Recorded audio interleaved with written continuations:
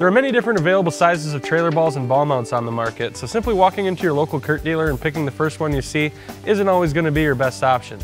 There are three things that you need to consider when selecting a ball mount: how much weight you're going to be towing, what size receiver tube the trailer hitch has, and finally, how much rise or drop is needed to provide a level and safe towing setup.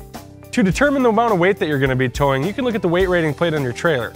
If your trailer isn't equipped with a weight ratings plate, you can take it to a certified scale. Our trailer weighed in at 2,500 pounds. The hitch that we have on this vehicle is a Class 5 extra-duty trailer hitch capable of handling 15,000 pounds. It also has a 2-inch receiver tube, which lets us know that we need a ball mount with a 2-inch shank.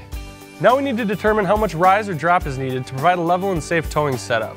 To do this, we need a receiver height measurement. Take the measurement from the ground to the top inside edge of the receiver tube. Our measurement here is 21.75 inches. The next measurement we need is the coupler height. To do this, we're going to use the hand level and the trailer jack to level out the trailer.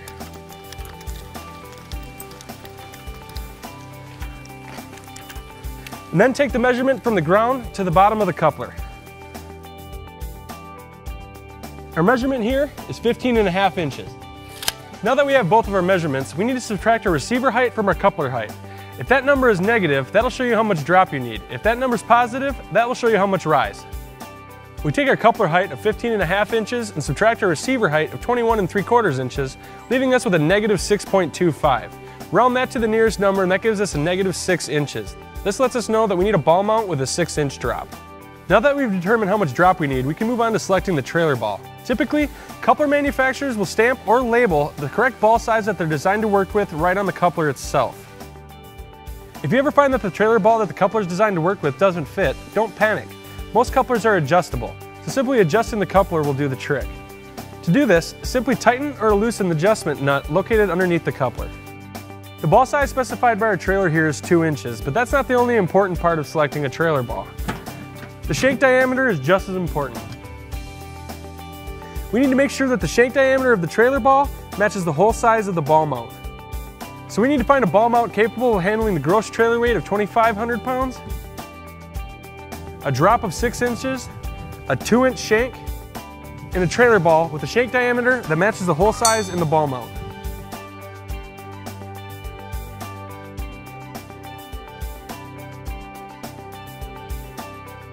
It's important to note that we can only tow to our lowest capacity component rating of our towing setup.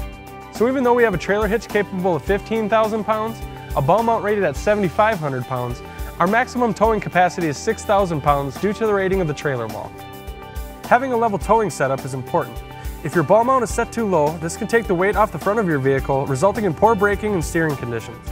If it's set too high, it will displace the weight behind your trailer axles, resulting in trailer sway. That's why it's so important to have a safe and level towing setup. Thank you for taking the time to learn how to select the correct ball mount and trailer ball for your towing setup. If you'd like more information on towing, please visit us at curtmfg.com.